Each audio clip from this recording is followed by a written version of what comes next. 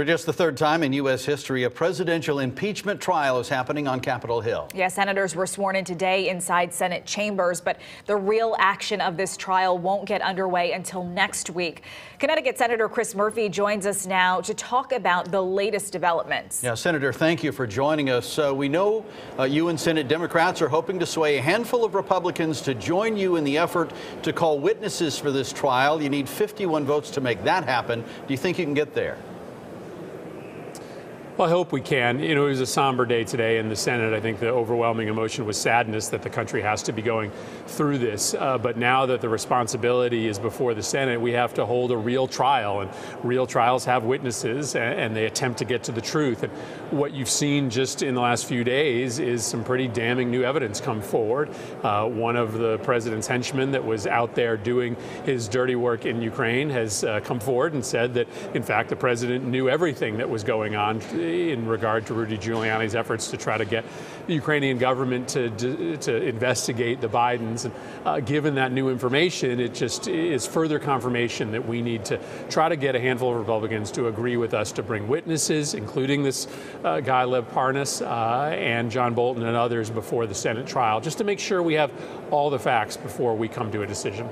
You know, one thing that you had said today, Senator, is you were talking a little bit about the Government Accountability Office and also concluding that, you know, the Trump administration broke the law by withholding Ukrainian aid. You know, give us a little bit more of your reaction when you had heard that.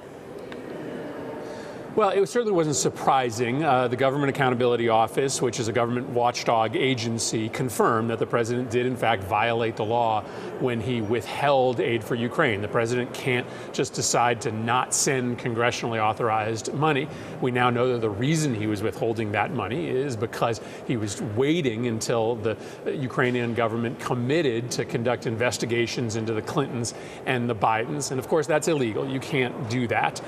Try to use taxpayer dollars for your own personal political benefit. So I wasn't surprised to see this determination that the president's action was illegal, but it does, again, add more evidence to the Senate trial that hopefully will end up persuading some of my Republican colleagues.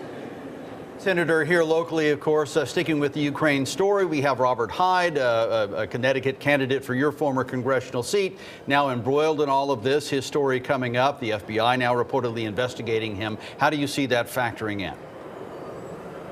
Well, I mean, we need to have an investigation. I mean, if there really was an effort to, you know, put a U.S. ambassador in Ukraine under surveillance, if there was some attempt to try to harass her physically, we need to know the true story here. Now, listen, Robert Hyde, I don't know him. He doesn't seem to be very credible. It may be that he was telling tall tales.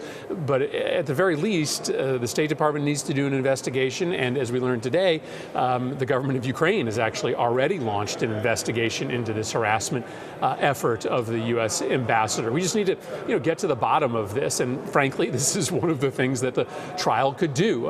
Mitch McConnell could make the decision that we're going to actually try to find out the facts. And one of the things we would want to find out is whether the president was orchestrating an effort to try to put one of his own ambassadors under surveillance. I don't know if that's true, but we should try to find out.